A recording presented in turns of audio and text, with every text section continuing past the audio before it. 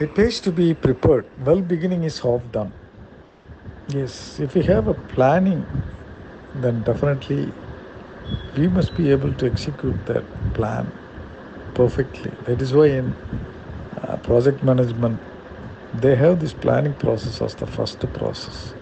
And that process, they analyze so many things, starting from purpose, time, cost, quality, risk, stakeholders, human resources, and everything relating to that project. And then they allot the resources and start the work.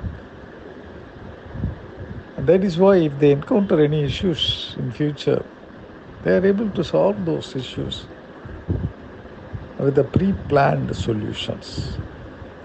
Otherwise, if we start something haphazardly without thinking about the outcome, without thinking about the problems in advance, when we face them in the course of the project, we will get stuck.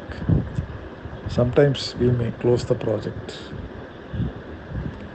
because we don't know what we are going to do. At that time, it might require more time to analyze all those things. So, better to spend the time in advance in the planning process and get ready for all those risks and issues. If we do like that, definitely we must be able to continue the project as per the desired process and complete that as per the desired time limit and as per the desired outcome. These things will definitely happen. That is why it pays to be prepared. It pays in the sense it will reduce the expenses in future.